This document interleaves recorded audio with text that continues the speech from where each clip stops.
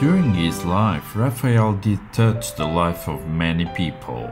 On Good Friday, 6 April of 1520, Raphael died of a sudden fever. This came as a universal, shocking, triggered an outpouring of grief from those whose lives he had touched. Artists, patrons, humanists, even the Pope. Raphael became the exemplary artist, taught as the paradigm of high art in academies across all Europe.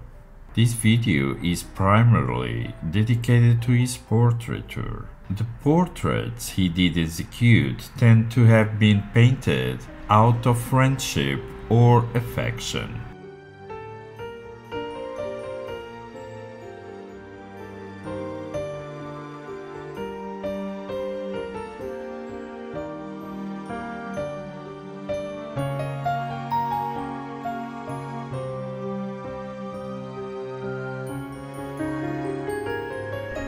This painting of Lorenzo di Medici, Duke of Urbino. This imposing portrait was painted by Raphael as part of the extensive diplomacy between the Medici, Pope Leo X and his family, and the French royal household in the later 1510. Leo's nephew, Lorenzo de' Medici, Duke di Urbino, had been looking to marry into a French royal family, and in the autumn of 1517 a marriage was negotiated with Madeleine de la Tour de Auvergne. Lorenzo left Rome for Florence on 20 January 1518, and the sitting for this portrait must have been completed before that. Raphael's friend, the papal datary Baldassare Turin de Pescia, wrote to Lorenzo's secretary to inform him that the portrait was very beautiful but still needed to be varnished, and that Raphael was waiting for a sunny day so it would dry properly. Later, this portrait was sent to Florence in time to be seen there by Lorenzo. The portrait was after sent to Madeleine de la Tour in Lyon as an engagement gift. Lorenzo followed in person and the couple were married on 13 June. The picture was painted on canvas for ease of transport, but Raphael also exploited the potential of the support.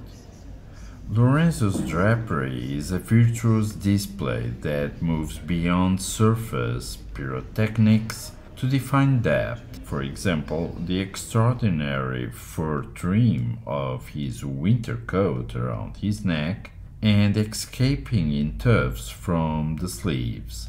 The highlights weave in and out as Raphael paints with supreme mastery of his medium.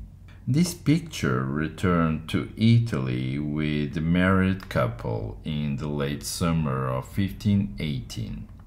This picture used to be called as a state portrait, which aptly describes its imposing nature and political purpose, even if it was in fact a private gift to Lorenzo's intended bride. This intimate purpose probably explains the nature of Lorenzo's interaction with the viewer, Madeleine, and it has been proposed that the box that he holds in his right hand contains an engagement ring or perhaps a portrait miniature of his bride-to-be.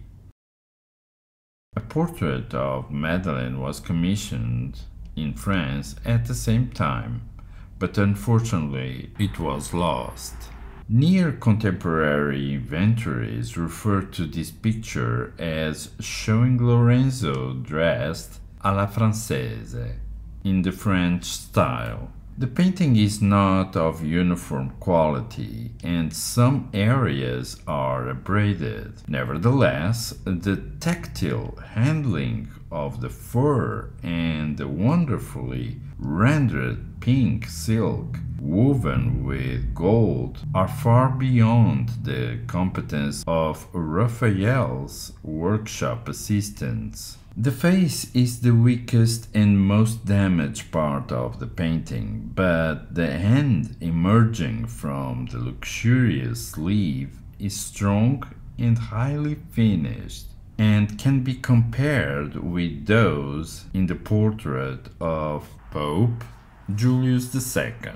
Such observations may help to silence doubts about the picture's status, which can be related to the speed of its execution, its condition, and the relative formality of a portrait of this type, so different from portraits of friends such as Baldassare Castiglione.